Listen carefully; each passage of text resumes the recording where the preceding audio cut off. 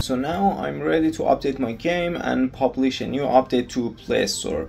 The game's already published. You can right now go ahead and download it for free and play it on your Android device. Let's get into it. In the project settings, I have some things to do. So first of all, if you go all the way into platforms Android, you need to test the game before doing everything. The store version is right now, for me, it's called 30, just because in my production page my last release was 29 1.08, so 29 is out of the equation. I can't use it anymore, so 30 it is. The Android package name com.surin.empty space, make sure you follow this thing. Application display name empty space. Version display name, it's right now it's 0.09. Minimum SDK version for me is 21. The target SDK version is 33. It's a mandate from Playstore, so you have to at least target 33. Install location is internal only. Right now I'm packaging my game inside APK to test it. This is pretty important. You have to test your game before publishing it. But if right now I'm not going to test it, so for test, make sure this is checked. Right now I'm not testing it. I want to publish. I already tested it, so this is unchecked for me.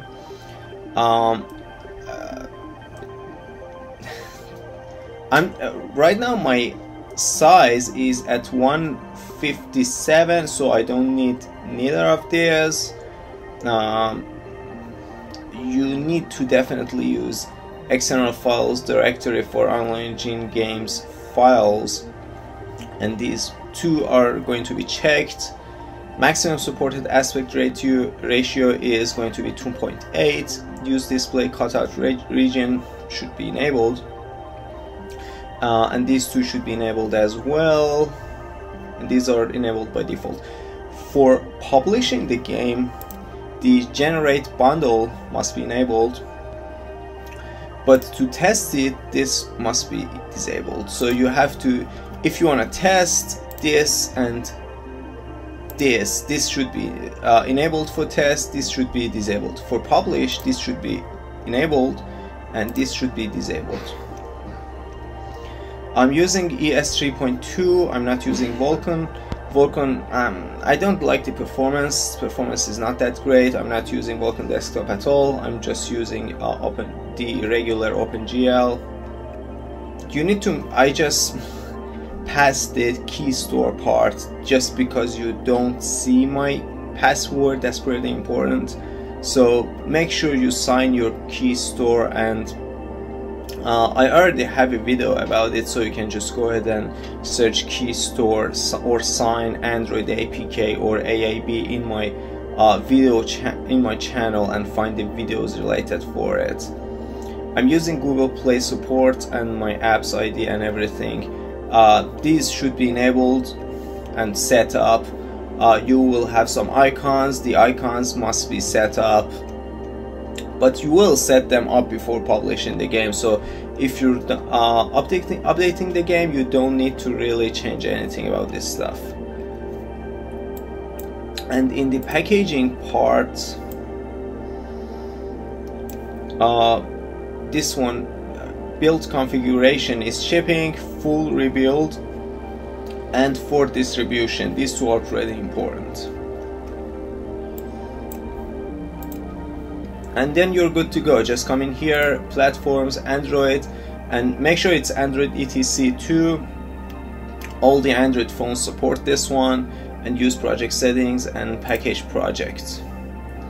So right now let's double check it. In my Android section, I have this one disabled. It's at 30, it's at 1.09, and the AAB is enabled.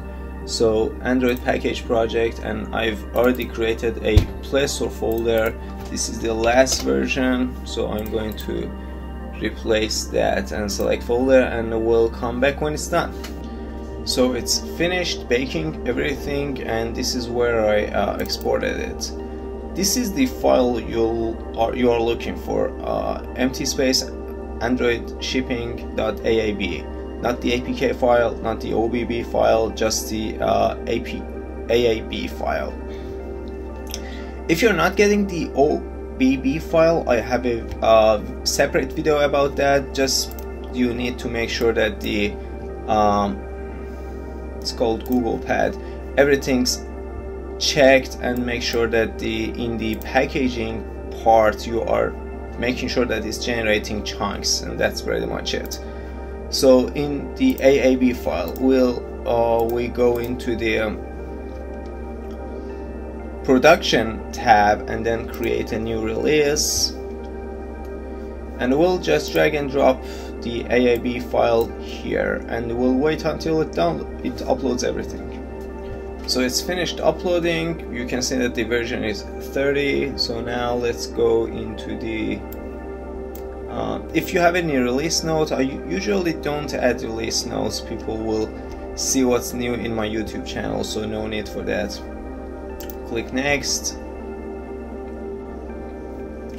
And if you're getting any error in here, you have to fix it. I'm not getting any error right now. I just have 2 warnings that you can easily pass, and make sure the rollout percentage is 100% and available in all targeted countries. If you're not having any targeted countries, make sure to add them in your release overview, I guess, and then you can save it and go to overview and make sure send it for review, send changes for review, and then you'll just have to wait until it gets approved. And it usually takes, for the first time you upload the game, it takes 1 or 2, 3 days, but when you're uploading the game it usually takes some hours, so no need to worry about that part.